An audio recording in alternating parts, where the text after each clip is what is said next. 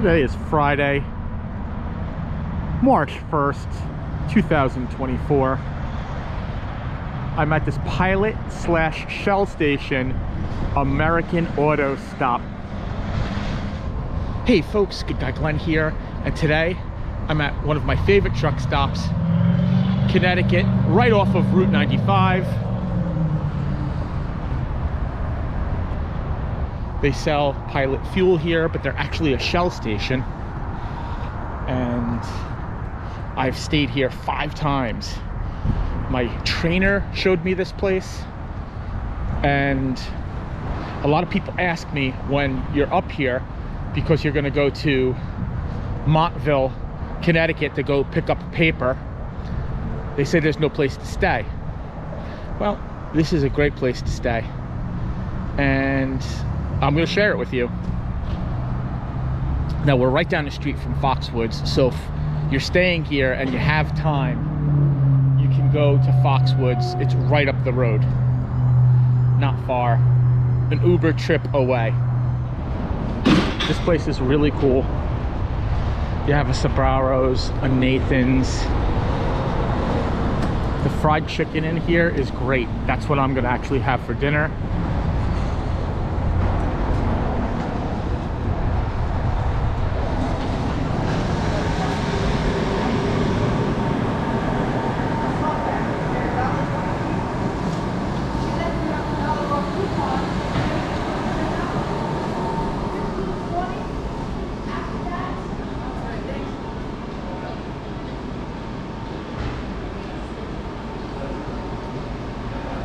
Big place to eat. All the restaurants.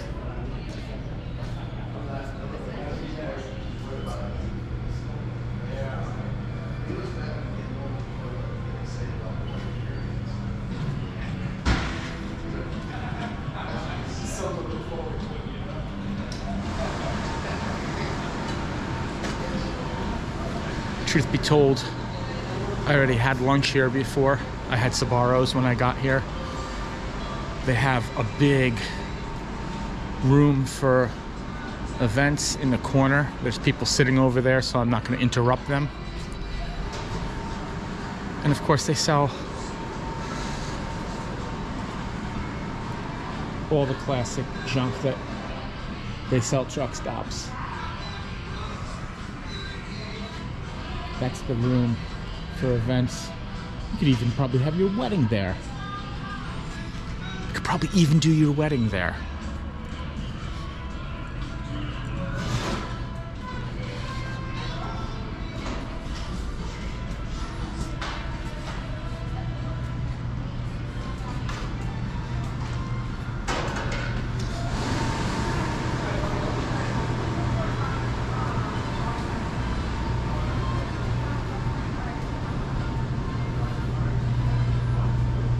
So it is Friday, so it's cheat day.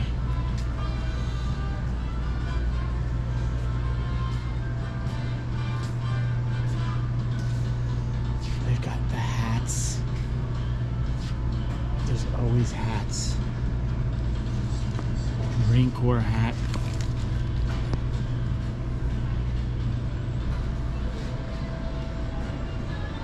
All your other stuff. You know, basically all your truck stop stuff. Ooh, there's a coffee maker. I need a coffee maker. Perhaps.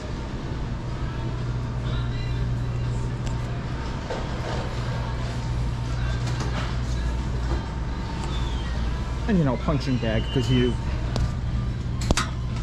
need a punching bag. Because you need a punching bag in a truck stop, and for good reason.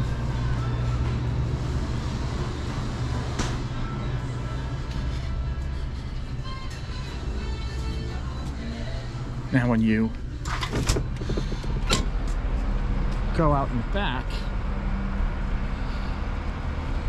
this is where the Pilot fuel is. Listen, when you come here, don't do what this guy's doing. You will get in trouble. Do not park anywhere but in the truck parking. The cops are usually on standby here, and that leads to the one bad thing about this place. The guy who's the manager here, he's not really cool. Okay, in all actuality, he's just not cool. We'll just leave it at that. Last time I was here, he screamed at me like I was a child, and he called my company to report me. He wanted to report to the company that I stopped here for fuel and that I didn't go park with the rest of the trucks, that I parked up there. So basically made me look good to the company, that I wasn't trying to just like hang out at the truck stop all day. I still come here because I love this place so much. I had to rush filming in there because quite honestly, I'm afraid of this dude, and I don't want him to see me filming and kick me out and then I can't stay here. My load doesn't pick up until tomorrow at 1300. It's 1300 on Friday. And the place I'm delivering to is closed on the weekend. But I'm cutting through Jersey, so maybe there's an opportunity for me to see my daughter, maybe.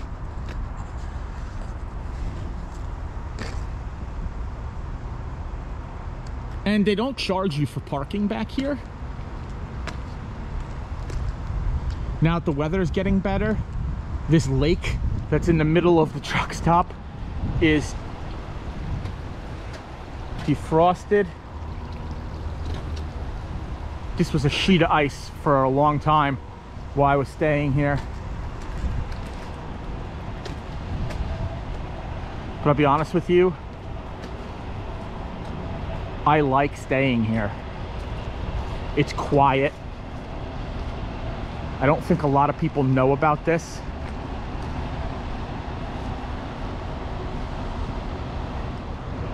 Certainly a lot of people from Western Express don't know about this, but it's here, and it's a safe place to stay when you're up in this area. It's right on the border of Rhode Island and Connecticut.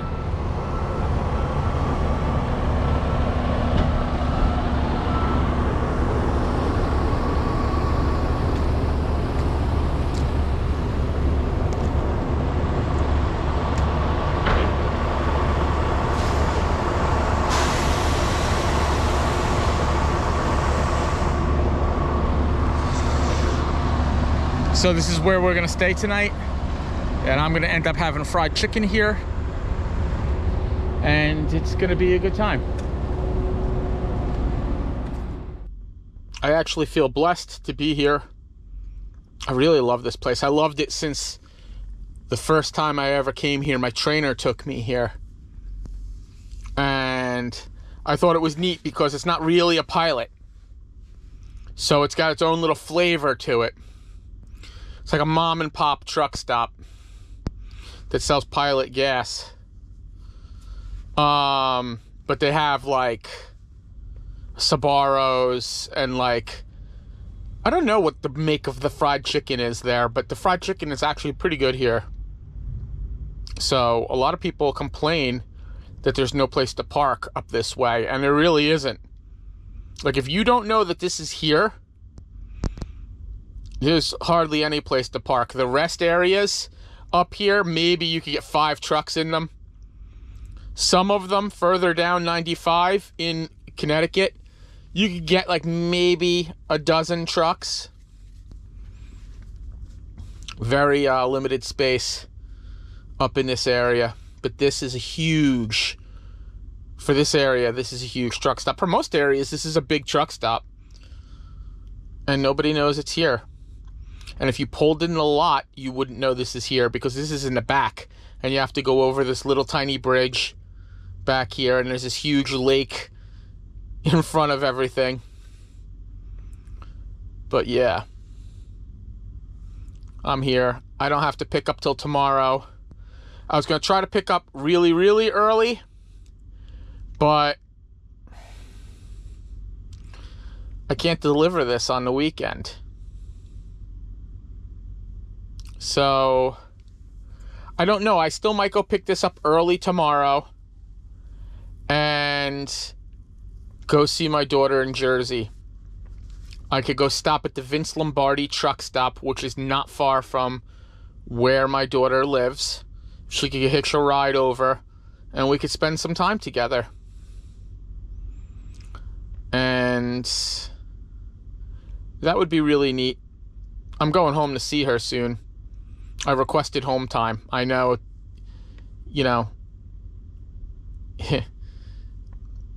I don't request home time because I'm out here. Your first year is your worst year. You're not going to make a lot of money. And, so I'm just out here hustling, just trying to make that money. You know what I mean? It's early. It's only 1400. I don't know what to do with myself. I thought about maybe taking an Uber to Walmart, but then again, I've always said I should take a Uber up the Foxwoods and check that out. I keep saying that every time I come here, and this is the day to do it because I have a long stay here. But I probably won't do that. I don't have the money to spend there. What's the point? The Uber won't be cheap. It won't be expensive. It's only a couple miles up the road. This morning when I was unloading at this spot in Massachusetts, this Western driver, he was a young kid.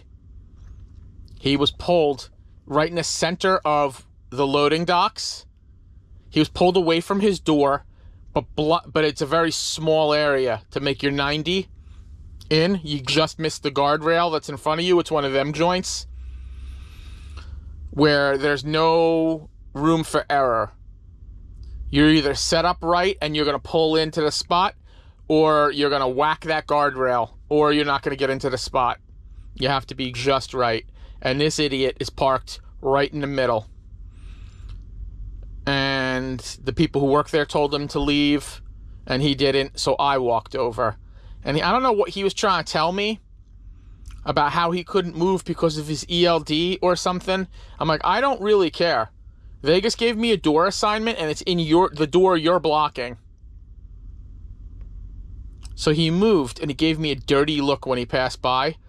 And when I left 3 hours later, because it took them forever to unload me, live unload,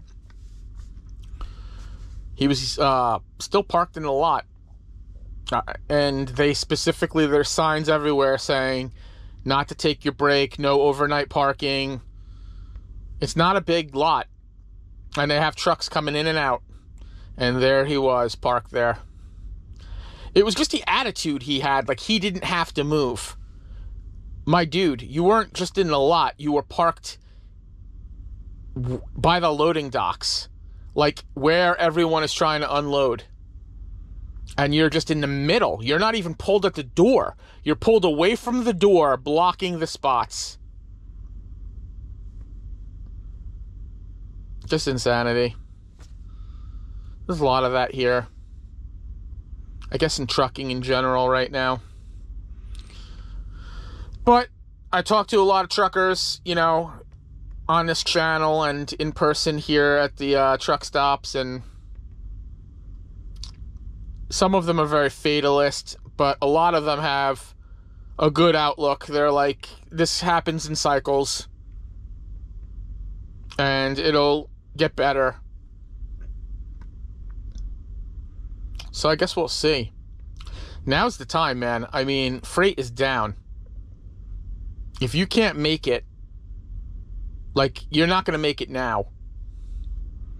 If you're strictly here for money, this'll run you right out of here. If you can stick through this through the long haul, then you might be okay when things pick back up. When things pick back up, you're going to remember the days where you sat at the truck stop and you had time to scratch your own ass. And that won't be a thing. So, that's how it is with this load. The place I'm delivering to is closed on the weekend, but I'm picking it up tomorrow on a Saturday. You know, the pickup is open, but the drop-off is not. So there's no sense to rush over there and then haul ass into Pennsylvania to deliver it 400 miles away. I could take my time getting to Pennsylvania. I could drive halfway there to Jersey, see my kid, and drive the other half on Sunday or Monday. It drops on Monday.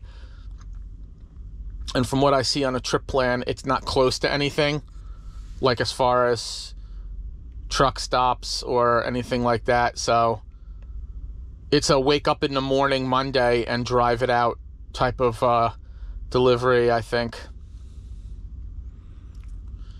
So that's that, man. It's early. I'm not going to eat dinner until for another few hours. I'm eating potato chips in the truck. Today's my cheat day. And I'm going to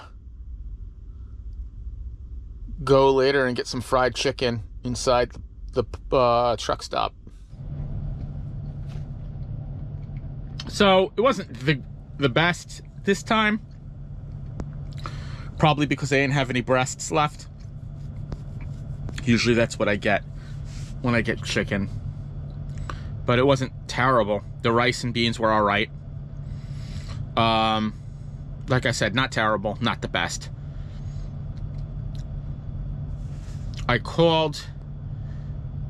So the situation with the pickup tomorrow, he's not going to let me pick it up early. At least the guy I talked to on the phone.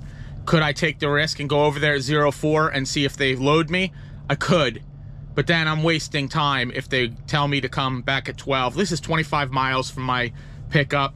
I'm not going to come back here, and there are no other spots in New England. New England is very hard to park a truck. So I think because this doesn't deliver until Monday anyway, I'm in no real rush to pick it up. I'll show up show up early for my appointment time, but not 04 in the morning when my appointment is at 12:30. Then from there, I have to drive through New York City, which I don't want to do. I was hoping that they would let me go over the Tappan Zee Bridge and then down 17. But I don't think they're going to let me do that. And just going through just going across the Cross Bronx is just so annoying. And tomorrow's the weekend, so there'll be weekend idiots out. I don't know. But from there, I'm going to stop at the Vince Lombardi rest stop and by Giants Stadium, and I'm going to see my daughter. And I'm pretty stoked about that. You know, I don't know what it's going to look like over there because I stopped there to go to the bathroom one time. But that was during the week, and it was morning. The weekend, that truck stop might be packed up. I don't know. I'm going to see when I get there. And worst case scenario is I get there, it's no bueno, and I go to a Walmart parking lot and we hang out for the day, and then I take off with my remaining hours and I go into Pennsylvania and find a proper truck stop and stop, or rest area and stop. I may not have a choice, but seeing my kid is a priority, and I'll do what I have to get it done. I tell you, man, it's crazy because this is a lot of waiting around for this load. I'm going to be here over 24 hours. That's why I came here, because I knew that that was going to be the case. I had a feeling that was going to be the case. I kind of knew that the place in Pennsylvania wasn't going to be opened on the weekend. I looked it up on Google, and it said they're closed on the weekend. And the drop time is on Monday morning, so I just figured. So I came here. I was at a rest area on 90 coming out of Boston, you know, on the Boston Pike, on the Massachusetts Turnpike, Mass Pike. But it just, you know, I hate those places. This place is quiet. It's all right.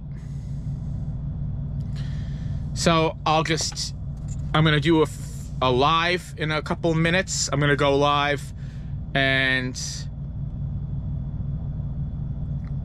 yeah, I'll figure something out. If I had more money, if I had paid off my debt, I would go to Foxwoods. Hell, I might even spend the night at Foxwoods. It's right up the road. I keep saying one day, maybe I'll go over to Foxwoods. But yeah, today is not that day. But anyway, you know what I always tell you? God's got a plan for you. Do your pre-trip. Pull over if you're tired. No load is worth your life. Come home safe to your family. Your family is everything. Say your prayers. Take your vitamins. Eat a banana and a yogurt every day. Drink your water. And remember, God's got a plan for you. And He's going to give you what you need. And it might not be what you want, but it'll be what you're supposed to be, where you're supposed to be. Believe that. If you like this video, smash that like button. And don't forget to subscribe and hit the bell so when I drop another video, you get a notification. Once again, this is Good Guy Glenn. Thanks for watching.